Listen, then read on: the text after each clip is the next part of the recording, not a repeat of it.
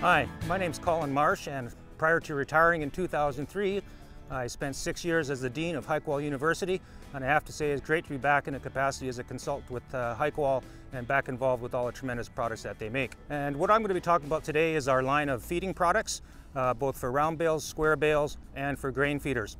And to begin with, I want to talk about our Tombstone Saver. This was the product that really got HiQual on the map back in the 1980s and was our first patented item. Our research and development department looked at the problems that were currently associated with bale feeding, and there was two key issues that they came up with. One was that they wasted too much feed, and secondly, they weren't durable enough. So they came up with this new patented design, which we refer to as a Tombstone. Now, the key feature of this product is the fact that not only is it the Tombstone design, but it also slopes inward towards the bale. So as you can see, it creates an inner ring and an outer ring.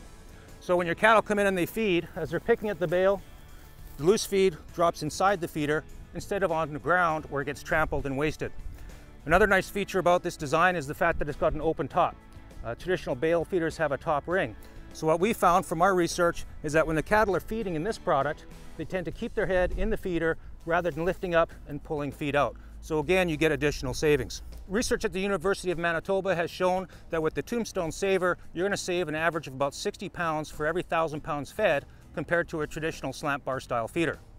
Now, what you'll also find with the Tombstone Saver is when the cattle are feeding, they lean in, their legs are kept back before their shoulders hit the uprights, which takes away their leverage, and they no longer have the ability to move the feeder or cause damage to the uprights.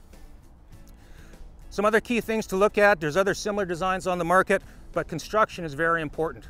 This top ring, as you can see where the hoops are welded to it, takes a lot of stress and has to be a lot heavier than a standard 16 gauge. So in our product, we're using an 11 gauge top ring. We also have the sheeting on the outside of the product. Again, the sheeting helps save hay, but more importantly, it stops the cattle from climbing up and getting inside the feeder. The Tombstone Saver comes standard with 15 feeding stations, so it's very high capacity. It'll take up to a 6-foot round bale.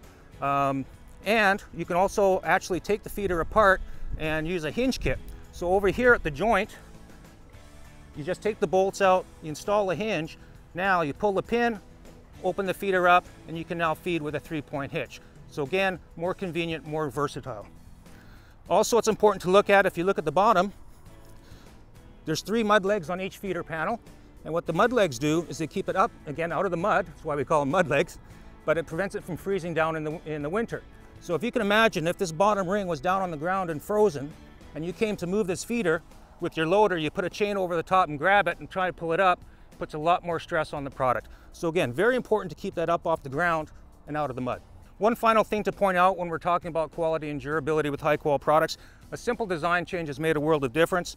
You'll find our Tombstone Savers now have a vertical support post, which is welded between the top ring and the bottom ring underneath each Tombstone.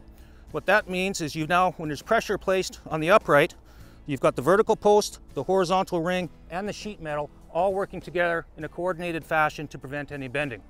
So what it all means at the end of the day is that this feeder will last you for 10, 15, 20 years, and it won't end up in the boneyard out in the back 40.